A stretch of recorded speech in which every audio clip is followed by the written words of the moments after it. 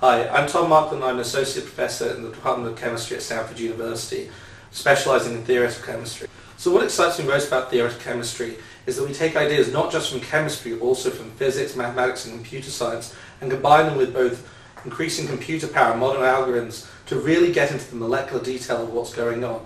This is allowing us to do increasingly more advanced simulations and look at even more detail of these sort of systems. So what we're most interested in is how to describe the dynamics of systems where you're forming chemical bonds between the different parts.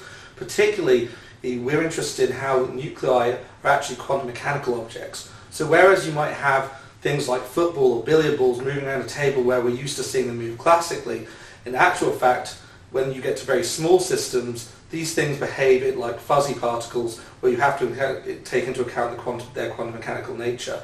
What we're really interested in doing is doing that really efficiently, because formally it's limited to very small numbers of particles if you try and do it exactly. So one project we've been working on a lot recently is on isotope fractionation.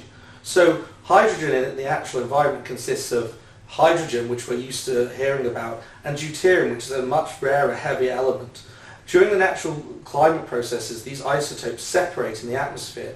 So when you find water in the atmosphere, you can find different concentrations of these, and this is really useful in understanding things like climatology, where you can link this back to historical temperature trends. But what we're really interested in is how can you predict these trends on a computer. So another recent project we've been working on is how enzymes function. Enzymes are used by biological systems to greatly enhance the efficiency of chemical reactions to allow them to function. One more thing we've been particularly interested in is how proton networks and the active site of enzymes operate. In particular, in a recent study, we were able to show that the quantum mechanical nature, this fuzziness I was talking about earlier, is used to delocalize the protons, which leads to the really efficient use of this function of this enzyme.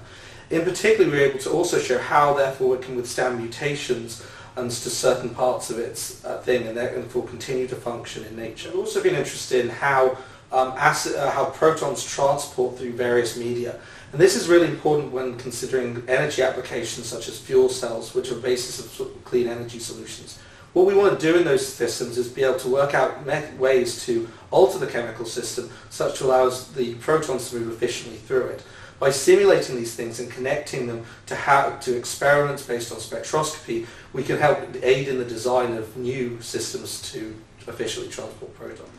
So one of the great things about this and these improvements is that they're now allowing us to really, in the condensed phase, be able to predict the results of large numbers of experiments and have a real back and forth with the experimental community on how both to refine the theory and the experiments to make both better.